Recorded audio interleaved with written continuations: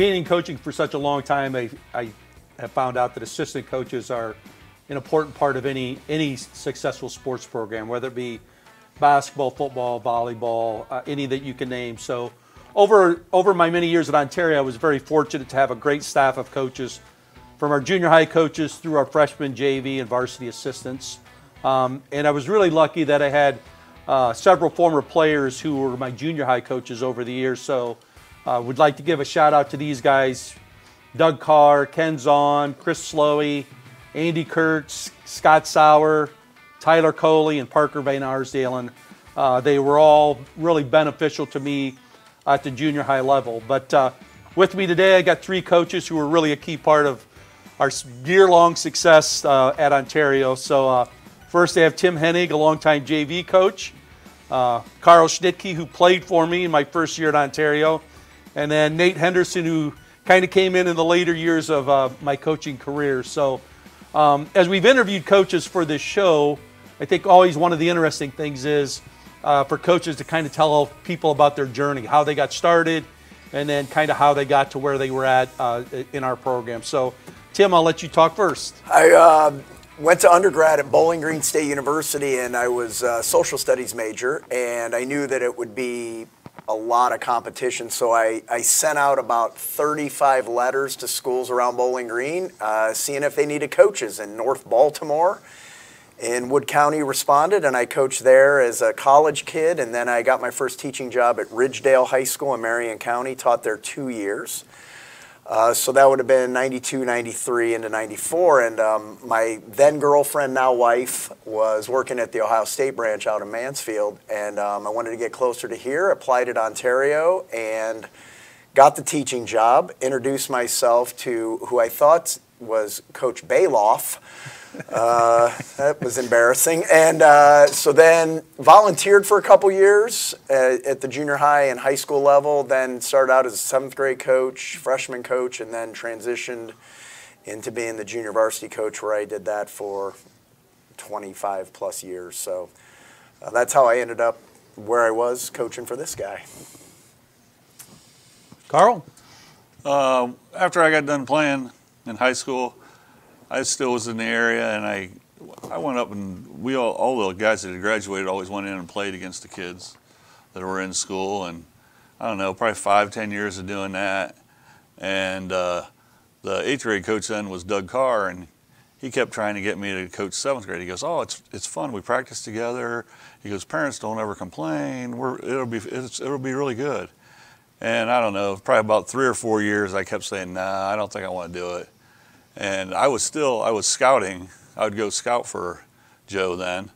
And then I started coaching and agreed to do it. And I coached about 2 years of 7th grade. And then Doug told me how fun it was going to be, and he left and took the girls' job. And then I was coaching the 8th grade for 2 years. And then I moved up to the freshman a couple years after that. And then about 4 or 5 years of doing that, I became one of the varsity assistants. Nate?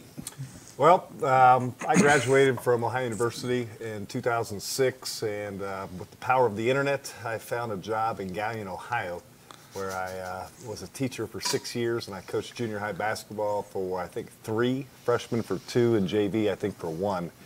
And then ended up getting a job at Ontario, and really didn't know anything about Joe Balogh at all.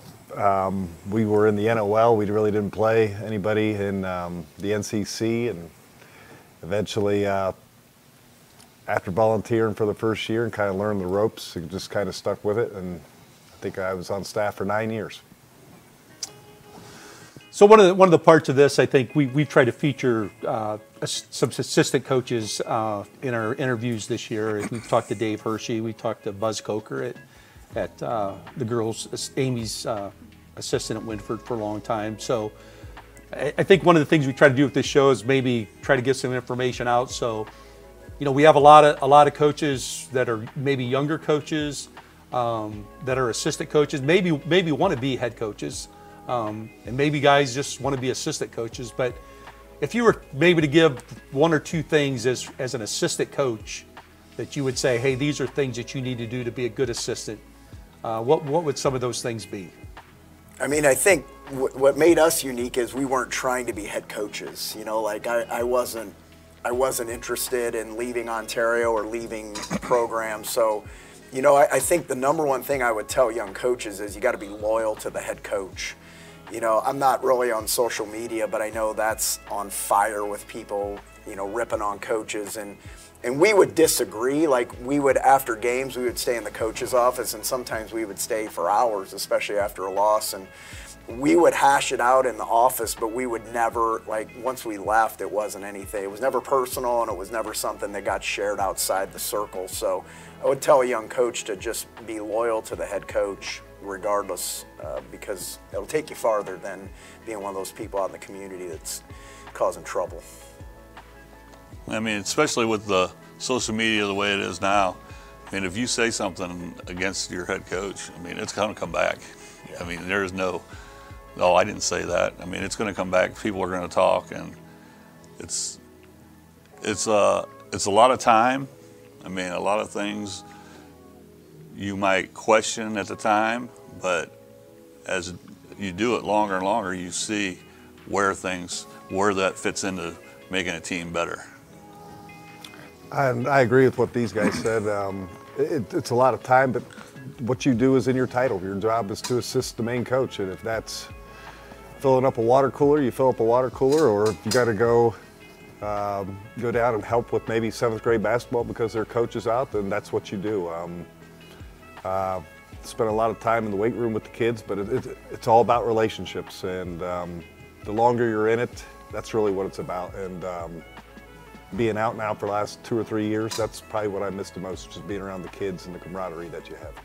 And I think talking about the time is that we ran a program for years and years.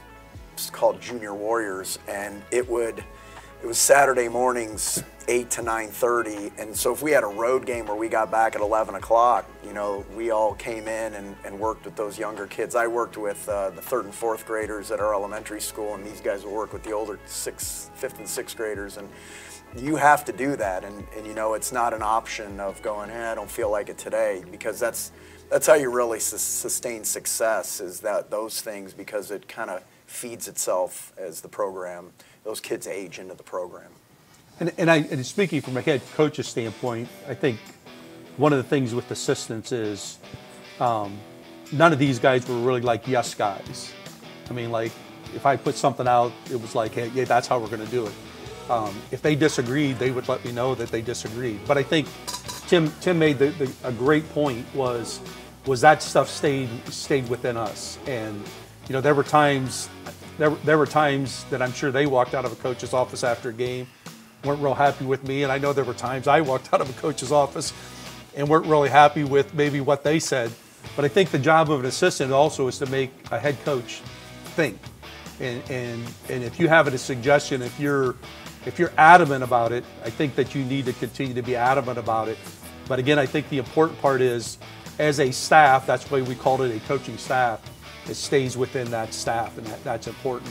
And I think you also, Tim, you elaborated on something that's really important about building a program, is it starts, you know, you mentioned the 3rd and 4th, and then, you know, we ran the camp in the summer, the old Warrior basketball camp. And it was always this kind of a funny story. So, you know, did those little kids camps every summer for years and years and years, and I don't remember. I live in Ontario, so, you know, you'd go to Walmart or whatever, and I would have kids come up to me and go, "Hey, Coach Balogh, how are you?" And I'd be like, "Hey," and, you know, you just kind of go with it. But I think the three of us would agree, our job was to make his job easier, so that he could really focus on, you know, game days and prepping our kids for games. So, you know, we did laundry, and he did laundry too, of course, but, you know, our responsibilities maybe weren't, we wouldn't see him on game night, but there would be things like, one of my jobs was to recruit managers for game nights, and that always became an issue,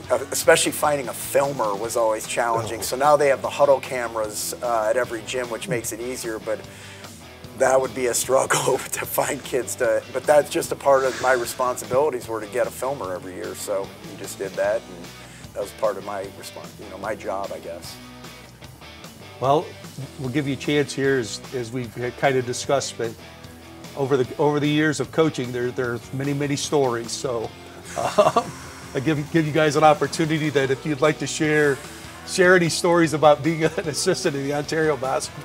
I'll leave my number so that you guys can text me the real stories. We're going to keep it family oriented here. I mean, I just think the memories were my first year at Ontario. We made it to Columbus, and so I figured we'd do that every year, and we didn't. But that was a big memory. But Bill Walsh once said that the losses hurt more than the wins feel good, and I think we would the Winford game in 2001 when half-court hook shot to win the district, Winford hit one. Just the Patrick Henry in the regional finals in '97, losing by 2. Those are, unfortunately, the losses stick with you. But just the memories of the kids, like you said, the relationships that we still see kids. We get invited to weddings and things like that of former players. Those are probably the memories I have most. I mean, the games all run together. Yeah. It's more of the things that in the coach's office or the relationships with the kids. I mean, there's so many kids now that you see and it's, hey coach. And now, when my daughter's in 8th grade, I would say there's like 4 or 5 parents there that I coached, that their kids are the same age. And it's after every game they're like, well, what do you think we should do? What do you think we should do? And I'm like, I'm not there every day. I can give ideas, but if I'm not there every day, I can't really tell that.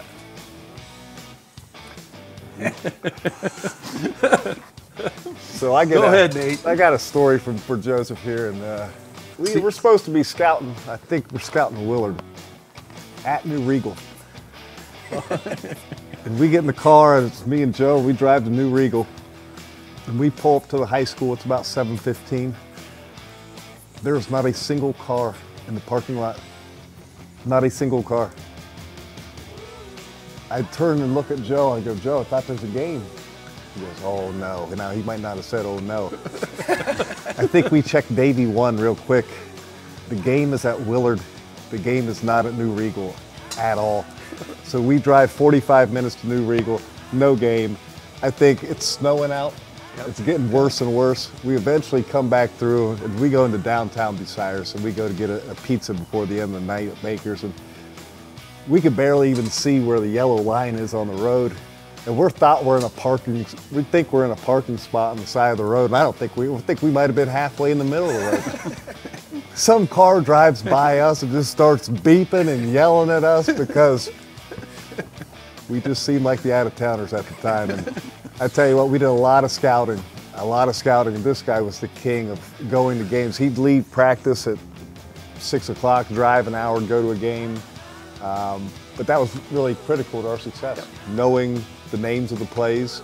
And sometimes you can't get that on film, so the scouting was key to be able to hear what the plays were called, especially out-of-bounds plays. But no, there's nothing like going to see a game and there's no game. And that usually actually probably happened like once a year. I could go back to a guy that maybe I forgot to mention was Scott Manahan, who's a Hall of Fame high school baseball coach and now the head baseball coach at Capital. I think every year that he coached for me as a freshman, he would come back and goes, hey, you did it again. He goes, I drove to Ridgedale and there wasn't a game. So, first of all, I appreciate you guys coming in. It's truly a blessing that, we've been able to have this relationship over all these years. And I think, like you said, Carl, I have kids come up to me and they're like, hey, you remember this game? And I'm like, I try to remember, but it all kind of comes together.